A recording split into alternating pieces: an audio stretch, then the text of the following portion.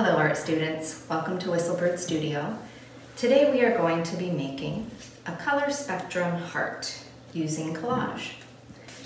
The materials you're going to need, you'll want an old magazine, a piece of paper, could be white or black, I'm using printer paper, some kind of glue, pencil, you might need a pen, and some scissors.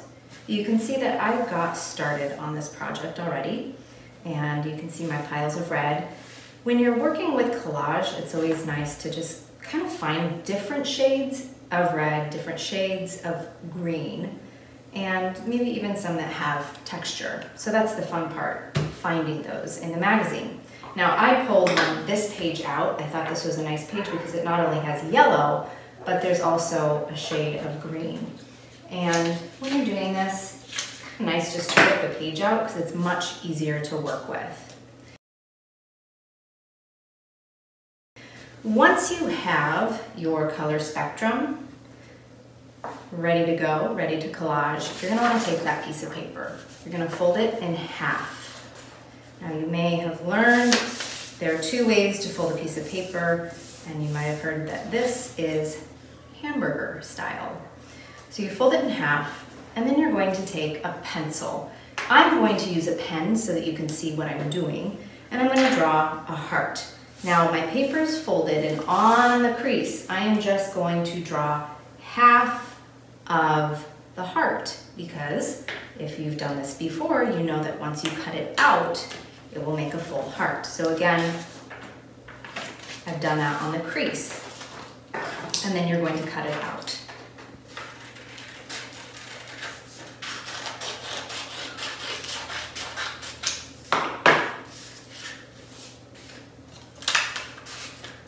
Kind of a long heart.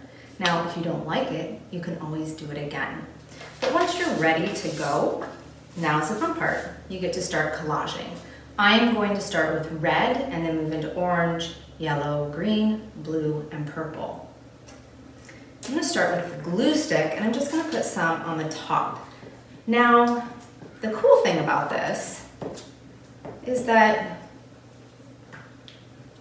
you don't have to follow the edge of the shape that you cut out.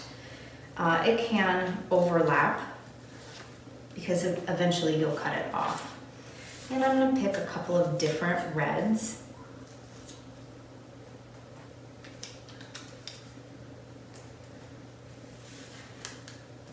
And when I need to, I'm going to add another layer of glue.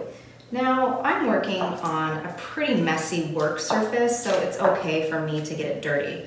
But I'm going to recommend that you work on maybe a bigger sheet of paper, or even a long tray, if you have one, that your mom or dad okays. I'm going to move into orange, and that way you can get the work surface as messy as you want, and you don't have to worry about that.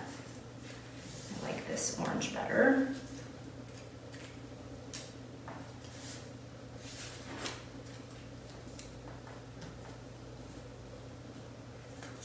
This came from Fuzzy Slippers.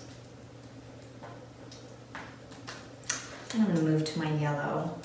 I think we are starting to see this color spectrum and how it's happening. And again, you can see the different shades of the yellow and how it creates some interest, like this one.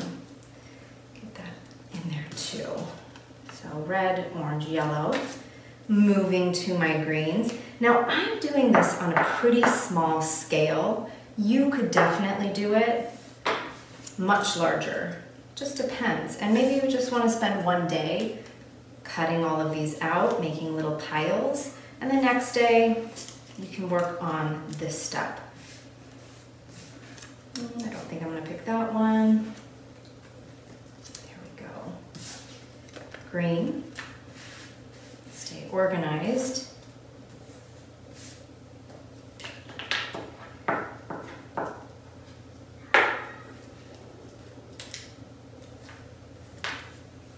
Get my blue in there. I've got a bunch of different blues. I have some dark blues and some light blues. And then my purple.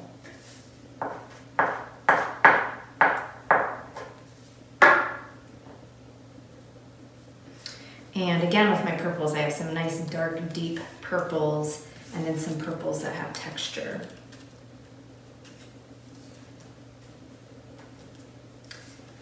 I'm gonna put this lighter purple in. Actually, I want to put this dark purple in.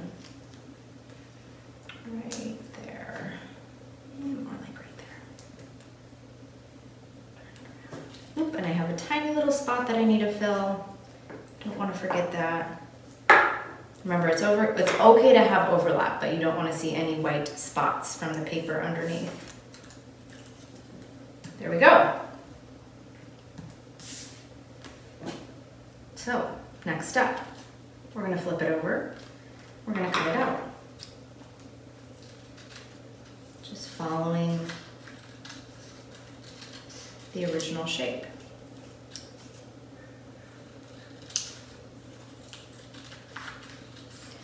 Now, I'm using a heart. Do you think you need to use a heart? Nope.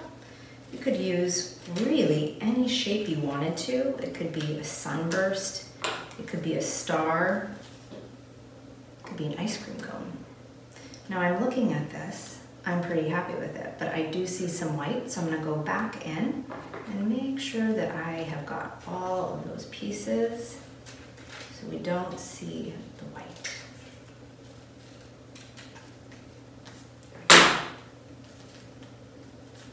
There we go, color spectrum heart. Now here's what would be fun to do. If it's been a while, maybe you haven't seen somebody for a couple days, maybe a month, but you could write a note on the back to that special someone and take a picture of it. Take a picture on the front, and take a picture on the back, and you can send it to them. And that way they know that they are being thought of and that you're thinking of them. So again, this is our fantastic color spectrum heart.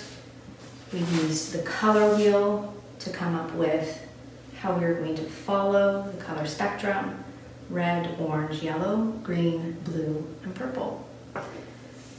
Finally, if you wanted to mount this to display it, you could always hang it. That would look nice. You could also put it against a black sheet of paper. It makes those colors pop.